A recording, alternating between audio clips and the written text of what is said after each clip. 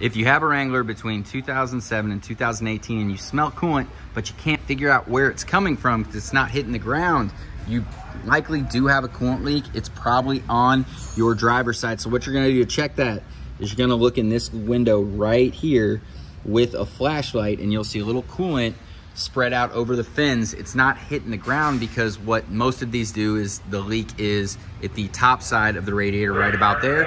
And what it's gonna do is drip down those fins and crystallize as it goes, so it never actually hits the ground. By the time it does hit the ground and you actually see the drips, you have a major leak. This is usually a $1,000 to $1,200 repair at most Jeep dealerships.